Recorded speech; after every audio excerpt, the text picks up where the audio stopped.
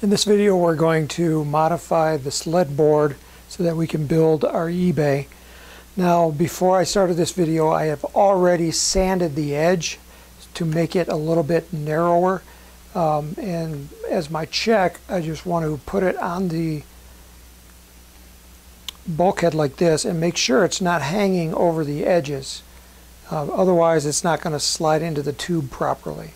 So I've already gone ahead and sanded the edge, and it sands pretty easy, but you want to do it outdoors or because it's going to create a lot of dust, and it's fiberglass dust and you don't want to breathe it. You want to wear your respirator as well.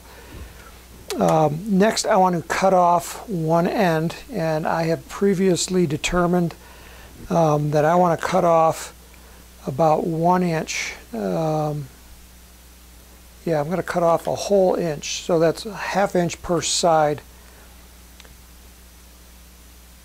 And so I'm going to measure it here, and I'm going to mark it. I'll do this edge here.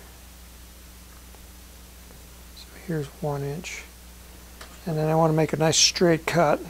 Again, it doesn't matter if it's not perfectly straight, but I'm going to use a right angle here. Yeah, I should actually do it on this side so that you can see it better. There's writing on that side.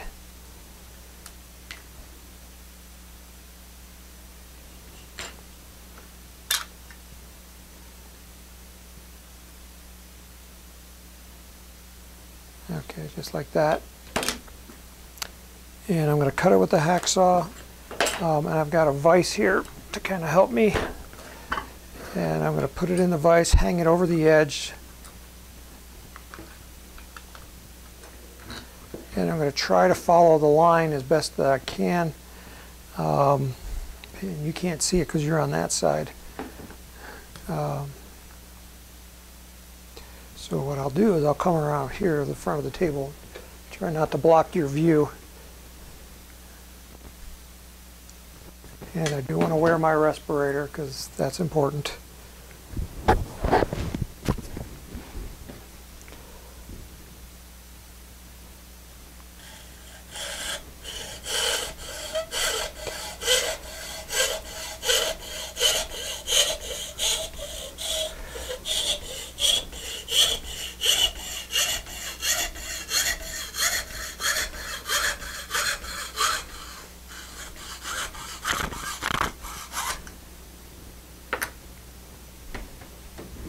Okay, you can see that cut pretty easy, so you don't have to worry about it. You can really smell the aroma. It's the aroma of polyester resin.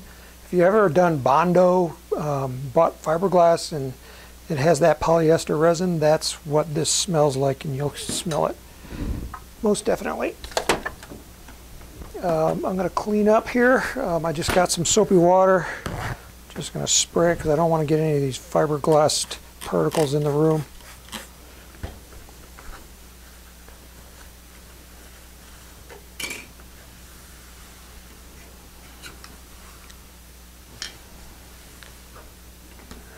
Okay, get this out of the way. One more. Don't need that anymore. Don't need that anymore. Okay. Now you can clean up this edge here with some sandpaper. I had some sandpaper. This is the sandpaper I'm going to use for these little tubes. And this you could just clean it up with sandpaper like that, and it cleans up really fast. Now these tubes, you want to take your sandpaper and you want to get some rough grit sandpaper. The rougher the better, because we want some deep grooves in here for the epoxy to bond to. Just take the sandpaper, wrap it around, and scuff it up as much as you can.